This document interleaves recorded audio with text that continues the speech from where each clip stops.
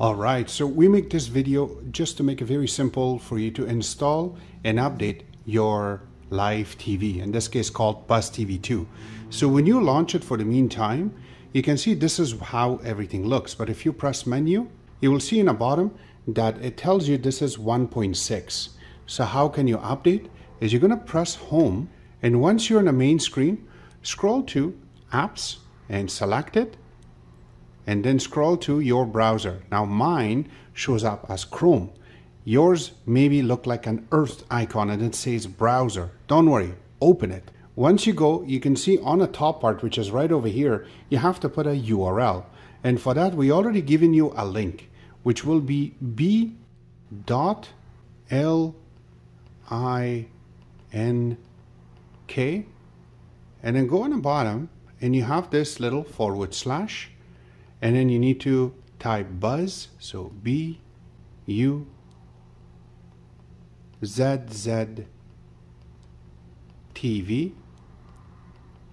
and then the number 2.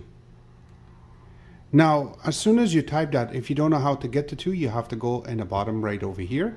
And there is one part that says 1, 2, 3. You need to select it. And then on the top, you can select your numbers. Once it's all done, scroll to this little green icon, which is right over here.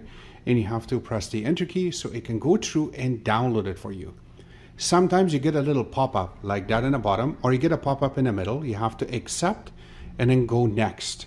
And then once it's all done, you will get a little download like that. Or on your remote, I do not know which remote you're holding, you can use your cursor, and there you go. And then you can scroll down to it, and then you can select the download. If you're able to just select it without using this, that's perfect. Process it. Except that, do it this way. It makes it a lot simpler for you to download.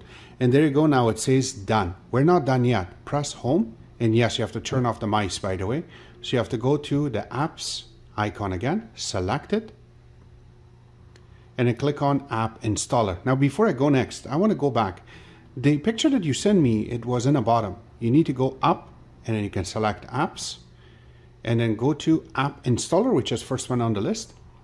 Select it, and then it will get you this little link. You have to click on that, and you will see your file. Now I downloaded twice, but yours only going to show up once. So click on it, and then in the bottom, or usually have huge icons, select install, and let it install. Now this should not take you very long time. It should be very quick into installing it.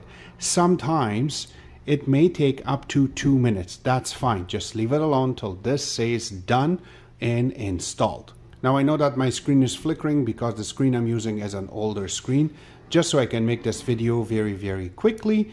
And this is very inconvenient. This is very convenient to have something like this. And there you go. Once it's done, you have huge icons. Once it's done, once it's open, click done. Press home.